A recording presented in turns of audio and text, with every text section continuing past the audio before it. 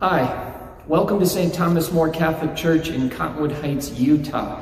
I'm Father John Evans, the pastor here, and today I want to share with you how I'm live streaming our Mass, funerals, baptisms, and other liturgical celebrations. When the pandemic hit, our good bishop asked all of our priests to begin live streaming their Masses so that we could reach the people at home, the people remotely, as our churches were closed and there were no people in the pews during Mass. It was just me all alone. And as it was for many of you, and what I want to show you today is some of the basics, how I started and how I went through creating our live streams. And over time, over the last 5 months, incrementally I've made some improvements along the way. So this video will probably take about 30 minutes, maybe 45 minutes. Hang in there. There's a lot of really good information. It may save you a lot of trouble, a lot of time, pulling your hair out, and even some money. Let me start with showing you the basic setup of the equipment we're using. I chose Sling Studios because they are a wireless solution for their camera work. And that's what I was looking for. So let me show you what we have here. So on a little media stand here, I have the hub, this little tower here. And this hub is connecting all of our cameras using Wi-Fi. It also has a battery attached to it, so it doesn't need to be plugged in. We keep it plugged in for stability and so that we don't have to worry about the battery, but it does come with a battery that we got. We also have this iPad, and with this iPad, I have 4 camera views. I have 3 set cameras in the church, and I have one at the bottom right here, which is displayed, and it's the cell phone. It's my cell phone that I'm using to show you this equipment. And then there's another image up here of what's being preloaded, or you can switch it over to the audio levels. And you'll notice on here that I have all of my camera audio levels turned off. And I only have one audio level, and it's my audio in. I have a cable coming from my main sound system in the church coming into the hub. And that main audio feed is feeding the whole live stream. So the microphone at my ambo, my lavalier microphones, handheld microphones, the choir microphones, any of the sound that we normally have in our church is feeding into this hub and out to the internet on the live stream. And by doing that, all of my sound is synchronized. There's no delays, there's no echo, there's no added reverb, because if you have these different cameras microphone on, then you get multiple audio inputs, and there can be delays and little issues that you would need to work out. By muting them all and using the house system, I get the purest level of sound, and it's all synchronized and everything is good. In addition to this equipment, on the next shelf below, I have a hard drive, external hard drive to store video. The live feed that goes out, I also have an option over here in addition to simultaneously or optionally record to that hard disk. And it provides me with a backup. It's also if you want to not do live stream and you just want to record some video and do post-production work on it, it's a great solution for that. Down there I also have additional batteries for the cameras that are on the chargers. If we ever need them, we don't really use them, but if the power were ever to go out, we'd have the batteries, extra batteries going. So it's a pretty basic setup. You take this hub and connect it to your cameras and make sure that you get your church audio system feeding into it, and you'll have the best audio possible. As we look across the church, in the very first pew, I have 3 cameras set up. One at the far end does a wide-angled view. The one in the middle, and it's as close to the middle as I can get in keeping it in the pew, is focused on the altar. And the camera in the foreground here, the closest one to us, is focused on the ambo. And these three camera angles provide quite a bit of variety. Let me show you how they're set up. Looking at this camera, what you'll see here is this little box on top. And this box is what's called a Sling Studio camera link. It is what connects this camera using Wi-Fi in here out to the hub I showed you. And it allows just about any camcorder made in the last 10, 15 years, they're able to connect using this with Wi-Fi. So you're not having to run hard cables on the ground from this camera back to the hub that's going out to the internet. So not only is this a Wi-Fi unit, it is a battery. Now, I have a battery here for the Wi-Fi, I have a battery here for the camera. But I plug both of these in to an extension cord to have stability so that we never run out of battery in the middle of a liturgical celebration. And if the power were to ever go out, these two batteries would kick in immediately and we would have no downtime. And this is really handy.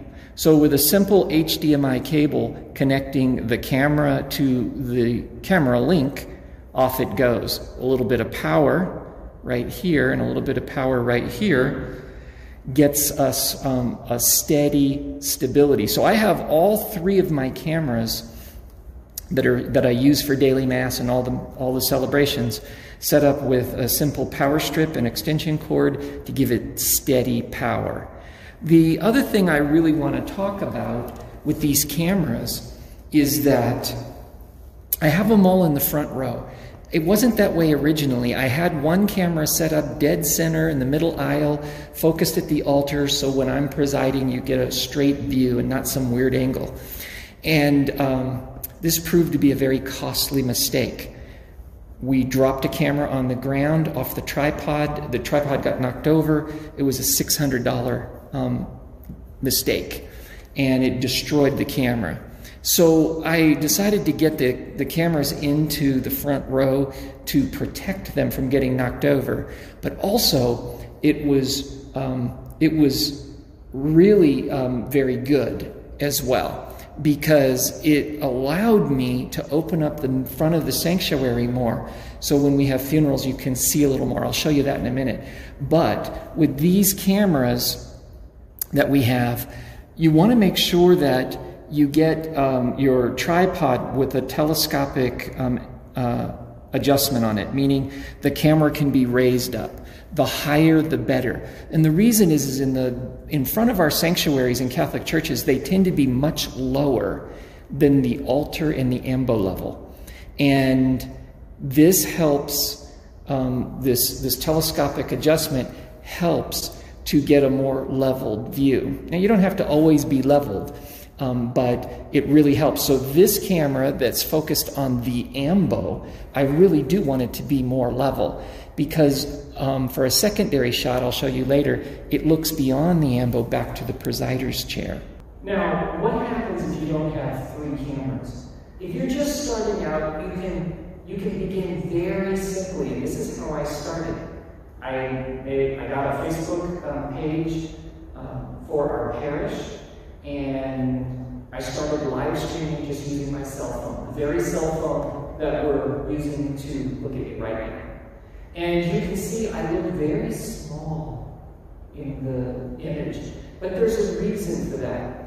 It'd be nice if it could be zoomed in more, but I'm getting the scope of not just the altar, but these credence tables on the two sides, plus I'm getting the view of the ambo.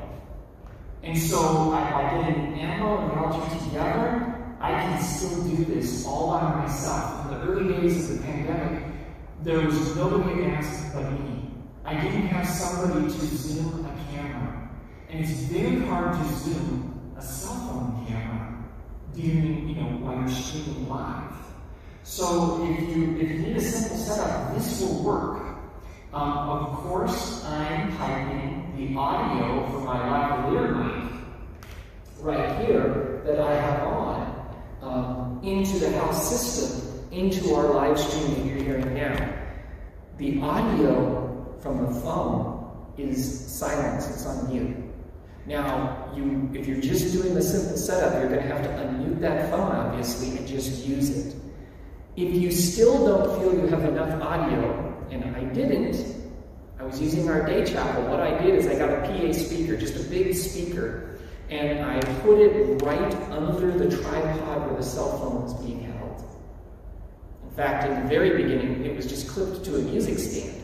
But I put the speaker right under it, and I took my lavalier mic and plugged it into that speaker, and as I spoke, I pumped a lot of volume straight up at the phone. It worked beautifully. It was sufficient. That's how you can get a whole lot more audio with a simple cell phone. Unless you can wire directly into that cell phone, which would be even better, just put a speaker by it and hook up your cordless microphone to that speaker. Plug a mixer in if you have to. I had a special PA speaker that could take the microphone connection for the wireless mic. So this is another option for you if you're just starting out, and especially if you're trying to be cost effective. I highly recommend, if you're not streaming at all, you give this a try. Give this a try and use it while you get more education about what products are available, what you might like to use. There are other products than Sling Studio, but I chose Sling Studio because it was wireless, and it meant less wires on the ground and a greater level of safety. By the way, Sling Studio, they're not sponsoring me, they're not paying me to say this. I'm just telling you because this is how I did it as a beginner. So the cell phone is another great option. So that's how I began, just a simple cell phone and Facebook. All free to me at the time. I already owned the cell phone, I already had an internet connection, and Facebook didn't cost anything.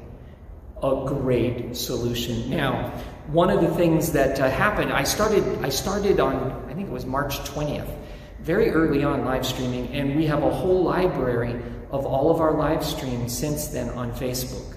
So whenever you live stream, you can always, as a default or as an option, it will save the video for permanent viewing afterward.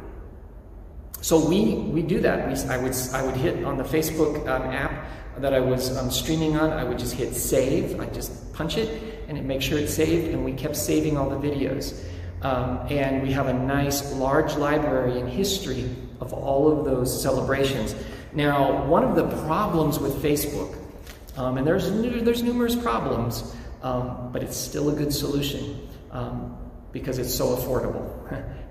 Face it, it's free. So one of the main problems with it is there's a certain series of iPhone models that will experience difficulties. For some reason, they can see the video but not get the sound. Most iPhones, no problem. But phones made in a certain time period, even as early as a couple of years ago, they can't hear the audio. Now, somebody discovered if you plug in your headphone jacks, you could hear the audio. And I don't know what's going on with the iPhone with that. Some people reported that still didn't fix it.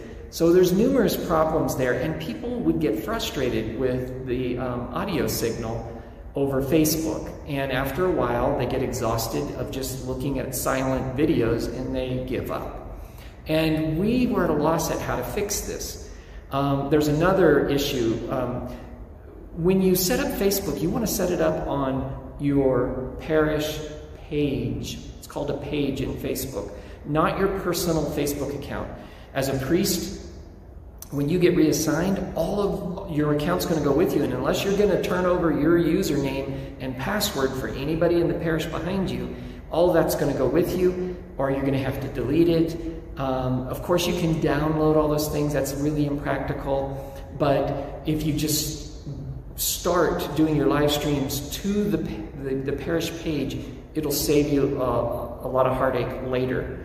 But also, you need to register your Facebook as a nonprofit. You can register it under, I think, 3 different categories, like a church, but make sure you register it under a nonprofit, because if you try to activate a donation button, they're going to go through a vetting process of verifying your status with the IRS and all of this. It can take months.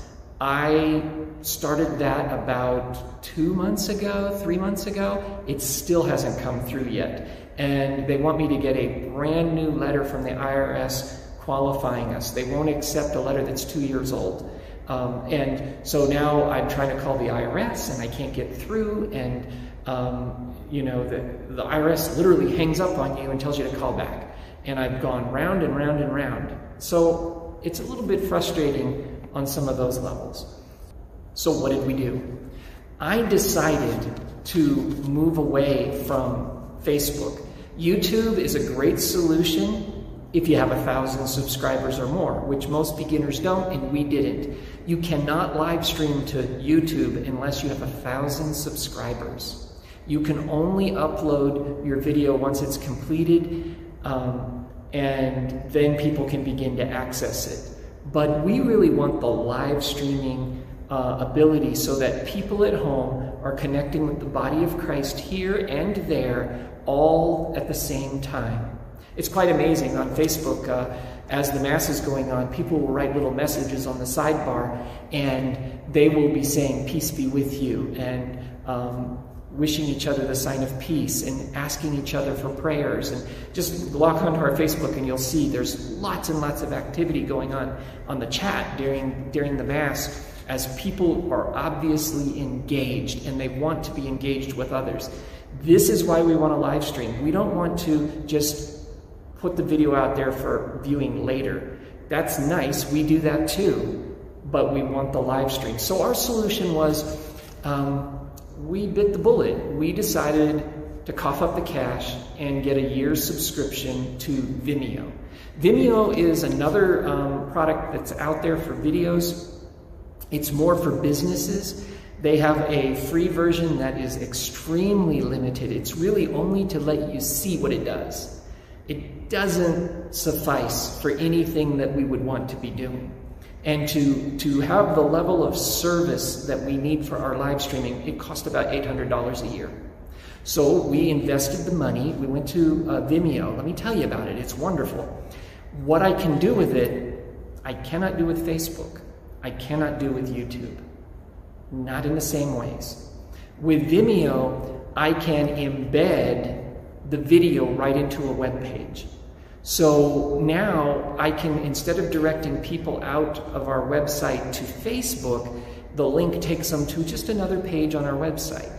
On that page, they can see the videos, they can see the history, they can also see a little chat box and pop it out and still have that if they want it. But here's the big one.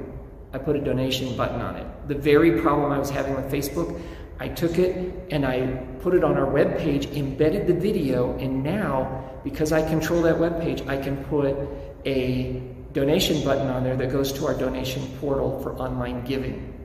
And on the very first Sunday we used this. I didn't announce it to everybody. I was short of time, so I just got it up and running. And the very first test run was a Saturday evening. Well, that Saturday evening and that Sunday, enough people pressed that donation button and made donations. It exceeded the annual cost of our Vimeo subscription on that first use. And we did not even announce it. I did not solicit, I did not bring it up, I did not ask for donations during the Mass, none of that. I just went on about as usual, and I was amazed that people saw it and started to respond to it. And you know, sometimes parishes are different and it takes a while to build that culture. We've been doing online giving since 2004. And we have exceeded $1.3 million in just our online giving over that entire time span. So we had a good number of people already doing online giving. Those aren't the people that pressed the donate button. It was new people that hadn't been doing it. So I just want to share with you the power of embedding the video into your website and being able to control everything around it. Underneath the video, we have a link to our Facebook video library that goes all the way back to March. We also have a link to our Vimeo library, the new library that's being built. And we have a link to our copyright information that goes out. And this is a real time saver. As we started using Vimeo, we also could simulcast. So that means we have the live feed, the live stream, going to our Vimeo library and being saved there, going to our website on an embed, going out to Facebook all simultaneously, and we're not having to manage it. Vimeo is managing it automatically for us. We just push a little buttons and say we want it to go here, here, and here, and boom, off it goes. And it's nice. And Vimeo also has what they call events. So you create an event, and it is something that's either a one-time event or reoccurring. So we make a reoccurring event like daily mass, and we put the schedule in there, and it comes up and tells you, 1 hour, 66 minutes to the beginning of the mass. It helps the people that are remote understand what's going on, and I'm not having to type in all these settings every single time. They're in the event structure and they automatically feed out. Not only do they feed to Vimeo, those same details will then zoom over to Facebook and be there. So we put a link to our copyright information. We're no longer having to update both videos with our licensing information. It gives the link, you hit it, it takes you out to our web page again, a different web page, and it shows you all of our licensing for our music. And let's talk about licensing for a quick minute. Licensing is a big deal. To be able to have music in your live stream and be legal, we have to have licensing. This is how the artists get paid. And so what I asked of our musicians that are preparing instrumental music and other music, I said, please just use OCP. We use Breaking Bread here in the church 95% of the time. And I said, look, let's just stick to the one publisher, use that. OCP, Oregon Catholic Press, uses one license.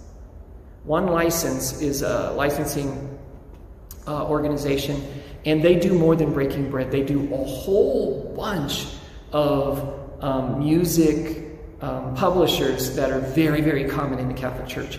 And so you can use it with all kinds of publishing. So I asked, we have OCP here, so we're using OCP, and you have to have 3 different licenses. The first is to allow you to perform. So when I come to daily mass, I put on my mask for safety reasons, and I sing a hymn. To sing that hymn and live stream it, I have to have licensing to do that and perform that live, if you will. That's one kind of licensing. Then, that's just to perform it live. Now, as soon as I turn on the cameras and begin to live stream, now I need to have a second license, a live streaming license. So we paid for that, we got that. And then, if you want to use pre-recorded music, as we intend to do, then you have to buy additional licensing. So what we're going to do with our Sling Studios is our choirs have opted not to perform live for their safety and everyone else's. When you sing, you let out a lot of particulates, a lot more, and they travel a lot farther. And you breathe in, especially when you're singing, you breathe in a lot more deeply, and you're sucking in the air around you. And these particles stay active in the air for up to 2 hours. But on top of it, if you get all of the congregation singing, now you've got all these people singing, and you've got these particulates going around. So our choirs decided they're going to record instrumental music for Saturday and Sunday when we have the most people here. And we're going to take that pre-recorded music and cue it up like a DJ to our Sling Studio. And somebody will be able to fade that music in and out on the house, the church system, and feed it right into the live feed, so you'll get a really good, strong, nice signal. And we don't have hymnals in the pews anyway. And so for all these safety reasons, that's how we're doing it. But you've got to have the licensing to perform, to stream, and to use pre-recorded music, pre-recorded video. You have to have the proper licensing for all of these things. So it's worth looking into. And if you're using Oregon Catholic Press and One Licensing, they make it super, super easy. After you publicly disclose your licensing for your videos that you're using, because if you don't, YouTube or other video services could flag you for copyright infringement and silence your video or delete it or ban your account. They can do lots of things. So you publicly put on your thing, your link that goes right to the copyright information. In addition to that, you go out to One Licensing and you record your usage. And that's so the artists get paid, so that we do things legally and it's fair and just for everybody. And so that's what's going on with licensing. I want to encourage you to go out to Sling Studio's website. They have great videos on there.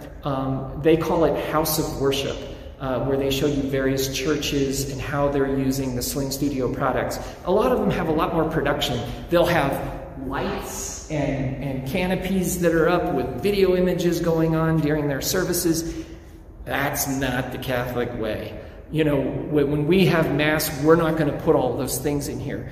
But pay attention to how they're using the equipment. It's the same. It's the same basic structure. You can learn a lot by how they're doing things, how they set things up, the angles they use, the equipment that they've incrementally increased. The videos are good. It's worth checking out. And you can kind of see what the products are and how they're used. Not too long after the pandemic hit, our good Bishop, Oscar Solis, he asked all of the priests to live stream.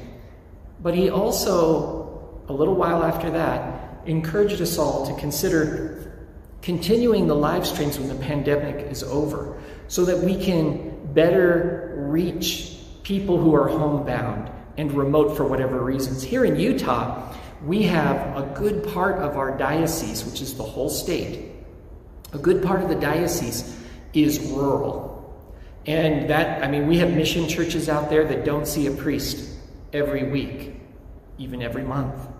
And so providing these live streams can help connect these other parishes with the Catholic community when, because of a priest shortage, we don't have enough priests to be there every single week. And so what does the future hold for this? Well, one of the things that you may run into and you can look at, and if you can afford to do it, it's a good investment right off the bat, but you can get a more advanced camera that's called a PTZ camera. That stands for Pan, Tilt, and Zoom. And a PTZ camera allows somebody with a joystick remotely, you know, like a controller in your church, like the DJ for the music. They can sit there and can control the cameras. And they can zoom in dynamically during the Mass and zoom out. They can pan across the room and they can tilt up and down. And so they can zoom in on the crucifix during communion, for example, and then zoom out and look over at the choir, and then move and pan around and maybe take an image of the Madonna that I was at when I first started this video. You know, so you're not stuck with just static camera angles during your broadcast. You have the ability to really zoom in and out. Think of like a sporting event where the big cameras are zooming in on players, panning out and across the crowd, and getting wide angles and up close shots and all of these things. That's what you can do with the PTZ camera.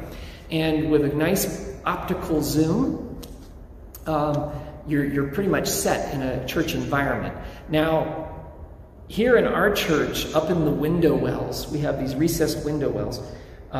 We could discreetly put some PTZ cameras up there.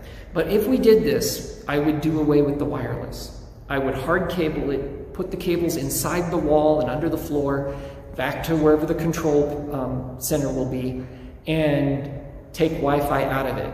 Wi-Fi is great for safety reasons, but you have to physically go to the camera and turn that stuff on. You also have the unfortunateness is what if your internet goes down or certain things. You can't get around those things, but when you hardwire to the camera, it's always more stable and better. But then you have cables all over the ground if you can't put them in the wall. So on a permanent solution, we'll be looking to do PTZ cameras up in the church here to get a couple different angles and abilities to zoom in and out and really do some high quality video work. Now, in addition, what if you don't have a volunteer to run the controls? Your daily mass and it's the middle of the week, you can take those PTZ cameras and put them at a set zoom, just like I did with these static cameras, and go with it. No different. It'd be the same as we have now.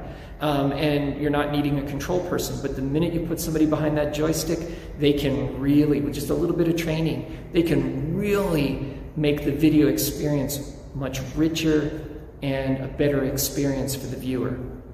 Our Sling Studio also, as you noticed when I showed you how the camera links have, they're also a battery. The hub has a battery on it. You can unplug that from electricity altogether. You can take that Sling Studio for other purposes in your parish. And for example, take your youth group on a hike up into the mountains. And you take a few cell phones with you, hook them in, link them up to the iPad, and away you go. You've got that hub in a backpack.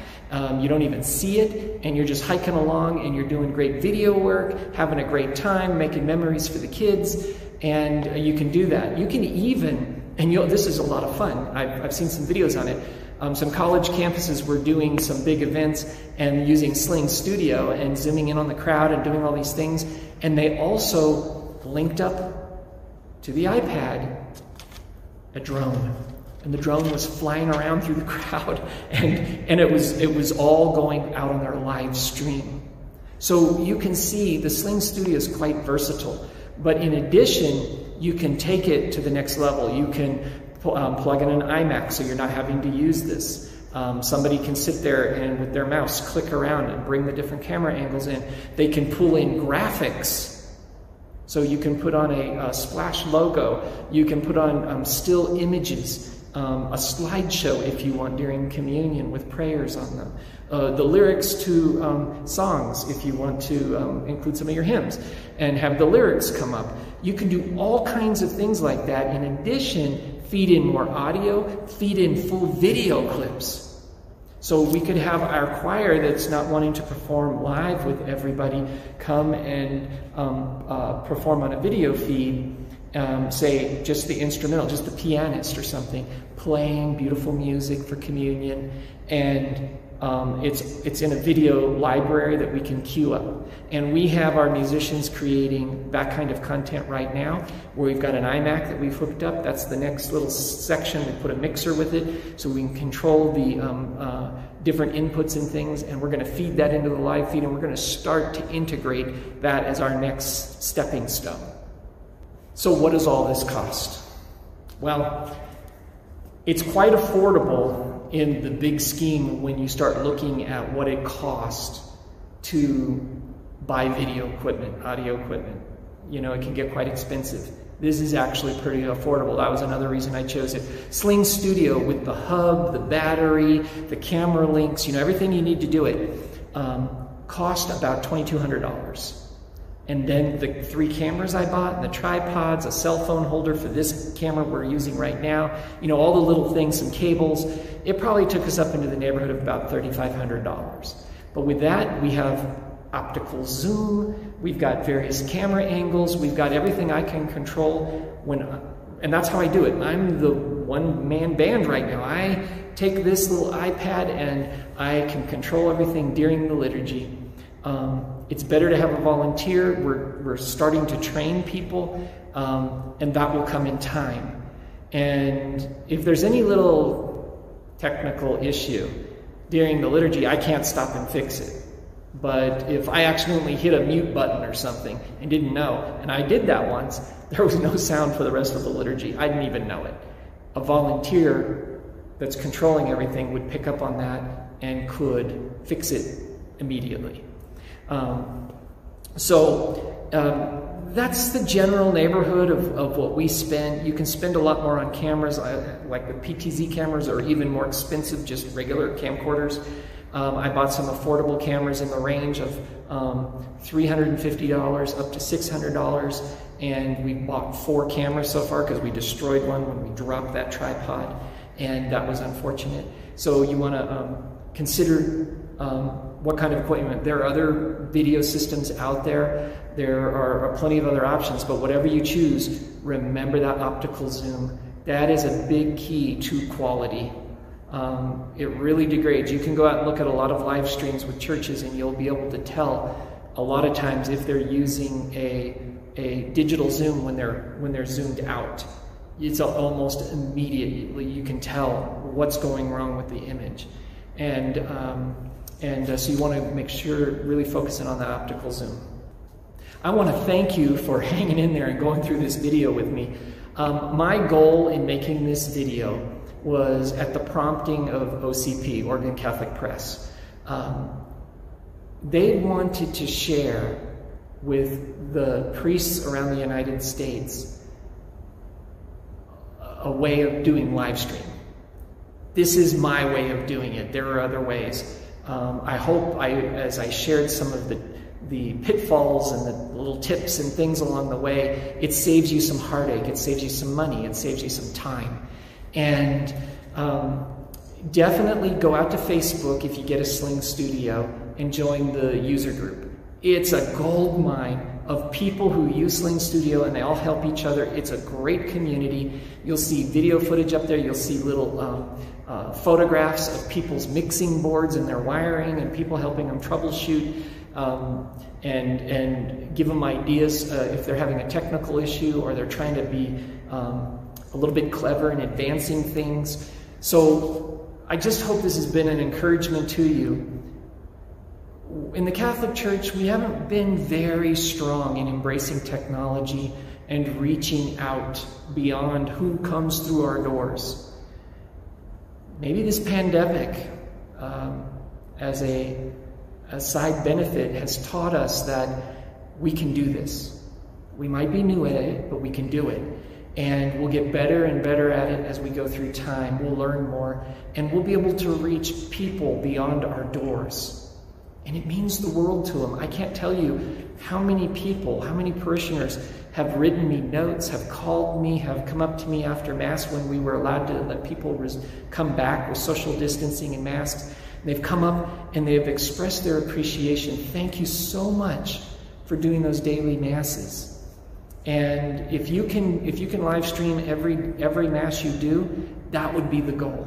You could do just Sunday, but if you can do it every day, people are tuning in. I would usually get 15 to 30 people for my daily Mass.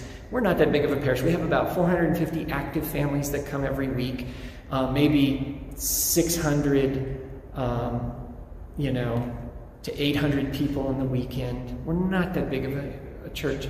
But in the beginning of the pandemic, when we had all of our video going to one source, Facebook alone, we would see our daily Mass counts between 150 and 250. Our Easter celebrations, we doubled the amount of people that would normally come through our doors watching our live stream. And now they're split between Facebook and Vimeo, and there's different counts. You have to put them together, but we still have hundreds of people going to daily Mass. People are connecting with their faith. This is precious to them, and they really appreciate it. They've been expressing that. So I hope you're encouraged by that. Again, I'm Father John. This is St. Thomas More Catholic Church in Cottonwood Heights, Utah. Be safe, God bless you, and have fun at it.